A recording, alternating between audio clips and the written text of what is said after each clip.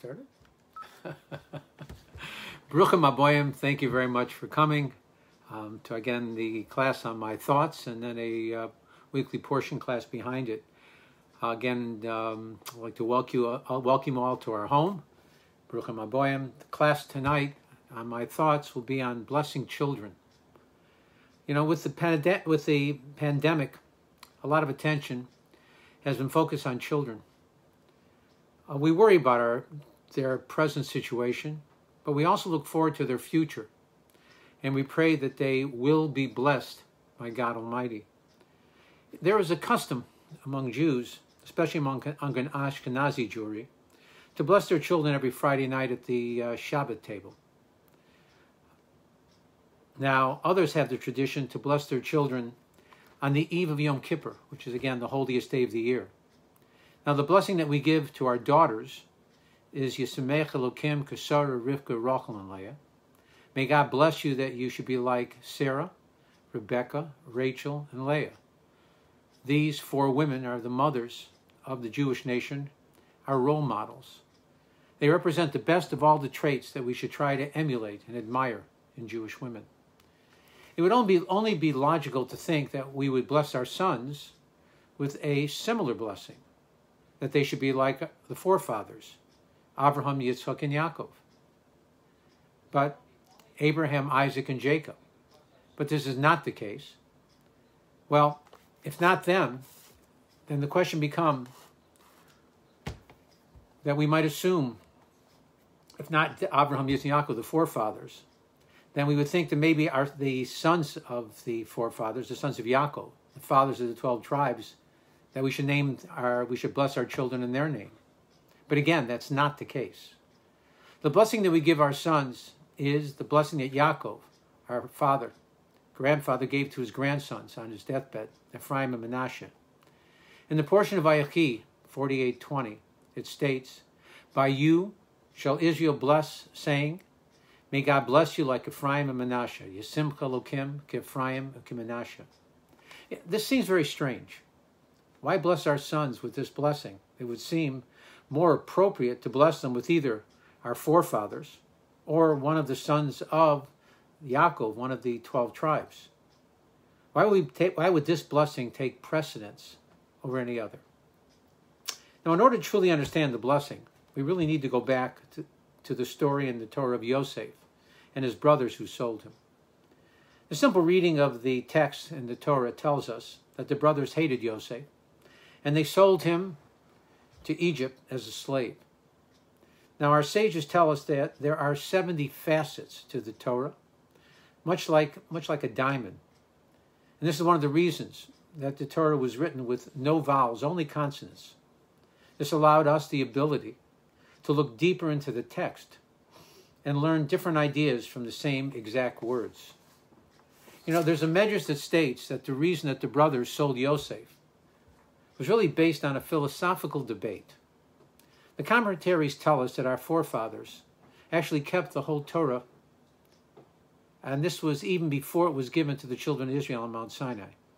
However, our sages tell us that they only kept the Torah when they actually were in the land of Israel itself. When they were outside of the land, they did not obligate themselves to observe it. So based on this statement, Yaakov, our father, according to the Torah law, would not have been allowed to marry two sisters at the same time. However, since he was outside the land of Israel, he did not obligate himself to follow this law.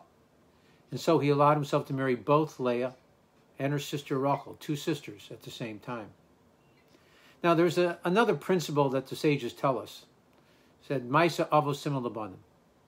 The deeds of the forefathers are a sign for their children, which means that the actions that the forefathers took in their lives was somehow connected to the lives of their descendants in the future.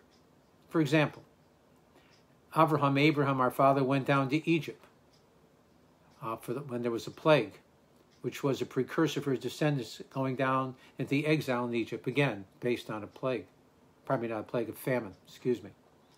So the philosophical debate between Yosef and his brothers was, can a Jew be an observant Jew without the land? Or, like the forefathers, is one obligated to serve God as an observant Jew only when they are in the land. So the brothers said that the obligation to be an observant Jew is connected to the land, much like the forefathers.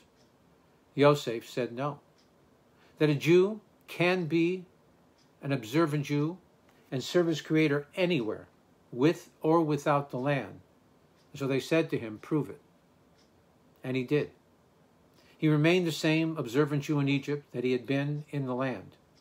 So whether he was a slave in the house of Potiphar, whether he was in prison serving as a prisoner, or whether he was the viceroy of Egypt, the second most powerful man in the world, he was Yosef. His religiosity never wavered. The name of God, as it says, was always on his lips. But even more than that, he was able to bring up two sons in the most decadent and licentious country in the world. They were more than privileged. Their father was the second most powerful man in the world, and there was nothing that they couldn't do. They had the ability to enjoy every pleasure that wealth and power can afford. In reality, they should have stumbled on their path to God and religiosity. They should have, at best, become what we call Balei Tshuva, returnees to the path of godliness. They could have tasted from all that the devil has to offer. Then, after experiencing all the vanities of life, then they could have found their way back to that which is the only truth in life, serving and connecting to the one and only God in the world. They had no backup system. They were alone on an island. They only had their father, their mother, and each other. Truth is, they were doomed for failure, and yet somehow they succeeded. So why did Yaakov, their grandfather, on his deathbed, bless his grandsons? So in the portion of Vayechi 48:5, it says that Ephraim and Manasseh, Yaakov said to Yosef that Manasseh and Ephraim and Manasseh shall be to me as Reuven and Shimon. Now Reuven was the eldest of the sons of Yaakov. Shimon was the second eldest. So it's interesting that the numerical value of the names Ephraim and Manasseh are 732. One more than the numerical value of Reuven and Shimon, 731. Yaakov, in some special way, saw them as his children, not his grandsons. Now, immediately before his death, his father's death, Yosef brought his two sons to his father for their last blessing. Yosef puts Manasseh, the eldest of his father's, on his father's right hand, and Ephraim, the youngest, on his father's left hand. Now Yaakov lifted his hands, but instead of extending them over the two boys, he crossed them, so that his right hand was on Ephraim's head, the youngest one, and his left hand on Manasseh, the elder one. Now this was the first time in history a blessing was given by placing one's hands on the one being blessed. Now, since this would be the beginning of the exile, Yaakov wanted a solid connection between the blesser and the blessed based on Haflah. Now, when he did this, Yosef was concerned that his father had switched the hands, crossed them. But his father would not let him remove them with the words in 48:20, "By you shall Israel bless, saying, Yisimcha Elokim k'Ephraim u'k'Manasseh." May God bless you like Ephraim and like Manasseh. And he put Ephraim before Manasseh. So now we have an additional question. First, why bless our sons with a blessing given to grandsons? And secondly, why would Yaakov put Ephraim before his older brother Manasseh? And why did he cross his hands? Now, each of us as parents hope and dream that our children will one day be able to reach their potential. Wow, that would be great. What about a child that would go one step further, do the impossible, and exceed their potential, whatever their potential was initially? That is more than a dream. It's Herculean. When Yaakov is told that Yosef is alive and the viceroy of Egypt, after 22 years, he couldn't believe it. Life to Yaakov could only be described as someone who follows the path of God and his Torah. In reality, he couldn't believe that Yosef, living in Egypt, and in addition to that being the viceroy to the most powerful man in the world, would still be, so to speak, alive. There could be no way that he could still be following the path of Torah and mitzvah. He couldn't be alive. But the brothers assured Yaakov, and in addition, Yosef sent along certain signs that he was still the same Yosef, the observant and God-fearing, as when he left 22 years ago. Now Yaakov is on his deathbed, and he wants to bless his two grandsons who grew up in Egypt before he dies. But even more than that, he wanted to bless all of his grandsons, all of his grandchildren, until the end of time, with his timeless words of hope and encouragement. A blessing from a tzaddik, a righteous grandfather, a prayer, that our sons should follow these two sons to be able to not only reach their potential, but even more than that, exceed their potential. You know, the commentaries tell us that one of the reasons that he blessed Ephraim, the younger one before Manasseh, was that Ephraim was the Torah student, and Manasseh was involved with his father in affairs of the state. So Yaakov, by crossing his hands and placing his right hand on Ephraim and the left on Manasseh, was telling us that both approaches to life are correct. He didn't move Manasseh. But before we bring a son into the secular world of business and politics, we should first make certain that he receives a good spiritual Torah education. You know, Yosef was concerned that by his father's acts of crossing his hands during his son's blessing, that they would continue what seemed to be the endless trend of the younger sibling taking preference over the older siblings. As I mentioned last week, history seemed to prove this fact to be true. It began with the first two brothers. Hevel, the younger, was chosen over his older brother Cain. Shem, the youngest son of Noach, over his two older brothers. Yitzchak over his older brother Yishmael.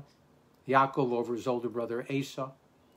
And Yosef over his other brothers, especially Reuven, the eldest. History testifies on how these relationships turned out.